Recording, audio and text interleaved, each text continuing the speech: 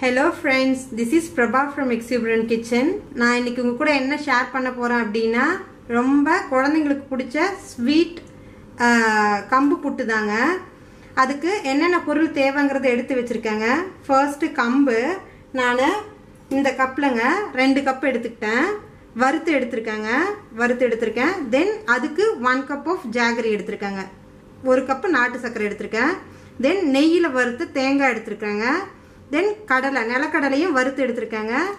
அது எவ்வளவு அப்படினு பார்த்தோம்னா தேங்காய் பார்த்தோம் அப்படினா இந்த கப்லயே ஒரு 1/2 கப் வருங்க. அந்த அளவு எடுத்துர்க்கேன். நிலக்கடலை பார்த்தோம் அப்படினா இதுல ஒரு 1/4 கப்புக்கு கொஞ்சம் அதிகமா இருக்குங்க. முந்திரி கொஞ்சம் உங்களுக்கு எவ்வளவு தேவையோ அப்படி எடுத்துக்கலாம். எள்ளுங்க. நெக்ஸ்ட் எள்ளு பார்த்தோம்னா அதையும் வறுத்து எடுத்துர்க்கேங்க. அப்பதான் வாசமா இருக்கும். அது எவ்வளவு அப்படினா கரெக்ட்டா 1/4 கப் இருக்குங்க. அவ்வளவு எடுத்துர்க்கேன். இது கொஞ்சம் 1/4 கப்புக்கு அதிகம். Then பார்த்தோம் அப்படினா அது ஏலக்காய் பவுடர் எடுத்துர்க்கேங்க. இதெல்லாம் தான் தேவையான பொருளுங்க. இப்போ நாம எப்படி செய்யறோம்ங்கறது பார்க்கலாம். ஃபர்ஸ்ட்ங்க இந்த நிலக்கடலையும் எள்ளையும் அப்படியே சும்மா கொரகொரன்னு நான் அரைச்சு வெச்சுக்கிறேங்க.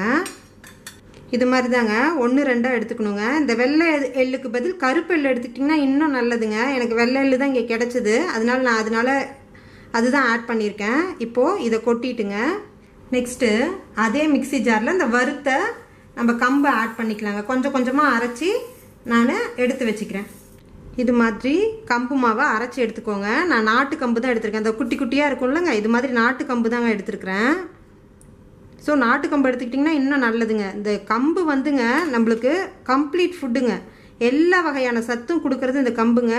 டெய்லி கூட இந்த டயட்ல எடுத்துக்கிட்டீங்கன்னா ரொம்ப நல்லது. குழந்தைகளுக்கு நம்ம இப்போலாம் சிறுதானியம் கொடுக்கறதே நம்ம விட்டுட்டோங்க. இந்த சிறுதானியத்தோட எல்லா இம்பார்ட்டன்ஸுங்க நான் இது தனியா ஒரு வீடியோல போட்டுருக்கேங்க. அதை நான் டிஸ்கிரிப்ஷன் பாக்ஸ்ல கொடுக்குறேன். அதுவும் பார்த்துக்கோங்க. இப்போ நெக்ஸ்ட் இது மறுபடியும் அரைச்சு எடுத்துக்கலாங்க. இப்போ இதுலயே கொஞ்சம் உப்பு ஆட் பண்ணிக்கலாங்க. அப்பதான் கொஞ்சம் நம்ம ஸ்வீட் ஆட் பண்றோம்லங்க அது கொஞ்சம் அதிகரிச்சு காமிக்கும். அதுக்காக உப்பு கொஞ்சம் ஆட் பண்ணிருக்கேன். இப்போ கொஞ்சம் கொஞ்சமா பச்சை தண்ணிங்க தாங்க, சுடு தண்ணி கிடையாது, ஊத்தி நான் எப்படி எந்த பதத்துல எடுக்கணும்னு காமிக்கிறேங்க. கொஞ்சம் கொஞ்சமா ஊத்தி பிசையணுங்க. தொளிச்சுட்டு பிசையணும். இப்படி கொஞ்சம் கொஞ்சம் கட்டி கட்டியா வருங்க. தண்ணி ஊத்துறதுனால கொஞ்சம் கட்டியா வரும். அந்த கட்டியெல்லாம் இந்த இப்படி கரண்டு கை போட்டு இப்படி நல்லா கட்டியை உடைச்சு விட்டுருங்க. இது மாதிரிங்க நல்லா பொலனுங்க. கொஞ்சம் நல்லா தண்ணி விட்டுங்க. நல்லா பிசைஞ்சுக்கோங்க. பிசைஞ்சிட்டு இந்த பாருங்க இப்படி பிடிச்சிட்டு திருப்பியும் இப்படி விடுறப்ப இப்படி உடையணுங்க. இப்படி உடையிற பதத்துக்கு எடுத்துக்கோங்க. எடுத்துட்டு நம்ம இட்லி தட்டில் அடித்தட்டோ இல்லை மேல் தட்டோ ஏதோ ஒரு தட்டு வச்சுக்கோங்க. வச்சுட்டு நம்ம இப்படி ஸ்ப்ரெட் பண்ணி விட்டுக்கலாங்க. ஸ்ப்ரெட் பண்ணி விட்டுட்டு நம்ம இட்லி போனியில் வச்சு ஒரு 10 நிமிஷம் வேக வைக்கணுங்க. வேக வச்சுட்டு நான் எடுத்துட்டு காமிக்கிறேங்க. இப்போ பாருங்க, இப்போ இந்த இதுல இருந்து எடுத்துட்டேங்க. இட்லி பானையிலேருந்து எப்படி பாருங்க பொலன்னு வந்திருக்குது. நல்லா வெந்துருச்சுங்க. 10 நிமிஷம் நல்லா வேக விடணும். இல்லைன்னா குழந்தைங்களுக்கு கொடுக்குறப்ப வயிறு வலி ஏதாவது வரலாங்க. ஸோ நல்லா இங்கே பாருங்க பொலன்னு வந்திருக்குது. நல்லா வெந்து பொலன்னு வந்திருக்குது. இப்போ எடுத்துங்க வேற ஒரு வெசலில் ட்ரான்ஸ்ஃபர் பண்ணிக்கிட்டு என்னென்ன கலக்கலாங்கிறது சொல்கிறேங்க. அதே மாதிரிங்க இட்லி தட்டுக்குள்ளே அந்த துணி வைக்கிறப்ப நீங்கள் நனைச்சி எது வச்சிடாதீங்க. ஏன்னா நிறைய அந்த துணியிலே ஒட்டிக்குங்க. இப்போ பாருங்க அந்த நான் நனைச்சே போடலைங்க. துணியில் ஒட்டல, நல்லா அப்படியே வந்துருச்சிங்க.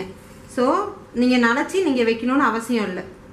இப்போ பார்த்தீங்கன்னாங்க இந்த 2 கப்பு கம்புக்குங்க நான் ஒரு 1.5 கப்பு தண்ணி ஊற்றி பிசைஞ்சு இது பாருங்க பொலன்னு வந்திருக்கு. இப்போ நான் அந்த சூட்லேயே இந்த இது நாட்டு சர்க்கரை ஆட் பண்ணிக்கிறேங்க. 1 கப் ஆஃப் நாட்டு சர்க்கரை. நெக்ஸ்ட்டு இதுலேயே என்ன பண்ணலாம் அப்படின்னா ஒரு 3/4 டீஸ்பூனு ஏலக்காய் எடுத்துக்கலாங்க. நெக்ஸ்ட்டு என்ன பண்ணலாம் அப்படின்னா இந்த முந்திரி நம்ம வறுத்து வச்சுருக்கோம்லங்க, முந்திரி எடுத்துக்கலாம். இதிலே போட்டுக்கலாம். நெக்ஸ்ட்டு வறுத்து வச்சுருக்க தேங்காய் நான் கொஞ்சம் அதிகமாக தாங்க ஆட் பண்ணுறேன். குழந்தைங்க இருக்கனால நான் அதிகமாக ஆட் பண்ணுறேன். தேங்காய் எவ்வளோ சேர்த்துக்கிறீங்களோ கொலஸ்ட்ரால்லாம் இல்லைங்க. நல்ல கொலஸ்ட்ரால் தான் நம்மளுக்கு வரும். அப்படி இருந்தால் கூட நல்லது, நிறைய சேர்த்துக்கோங்க. நம்ம எதிர்ப்பு சக்தி ரொம்ப அதிகமாகுங்க. அது இல்லாமல் நம்மளோட ஸ்கின்னு நம்ம தோலோட நல்ல குவாலிட்டி நல்லா இருக்குங்க இந்த இது தேங்காய் எடுத்துக்கிட்டிங்கன்னா. ஸோ அதையும் போட்டுக்கலாம். நெக்ஸ்ட்டு நம்ம இந்த எள்ளும் நிலக்கடலையும் வறுத்து அரைச்சி வச்சுருக்கோம்லங்க அந்த பொடியும் சேர்த்துக்கலாம். இப்போது நல்லா கலந்து விட்டுக்கலாங்க. கலக்க அந்த நாட்டு சர்க்கரை பார்த்தோன்னா இந்த சூட்லேயே நல்லா மெல்ட் ஆயிருங்க.